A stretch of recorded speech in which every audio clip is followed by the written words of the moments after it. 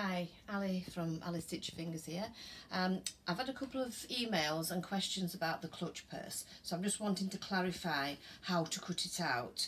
I've got what I've done, and I did explain this in the tutorial before.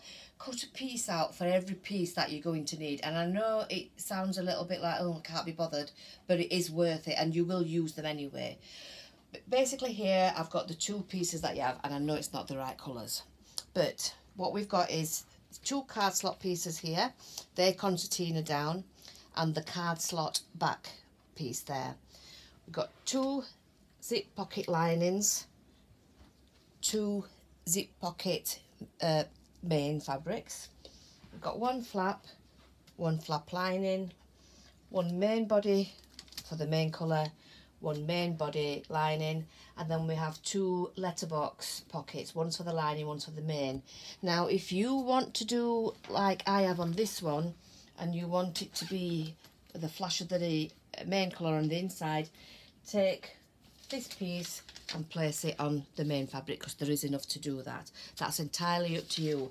What I've said in the instructions is basically to cut 4 of the 9x8 pieces, which are the zip pockets and the linings. You don't need 4, you only need 3, so I do apologise for that.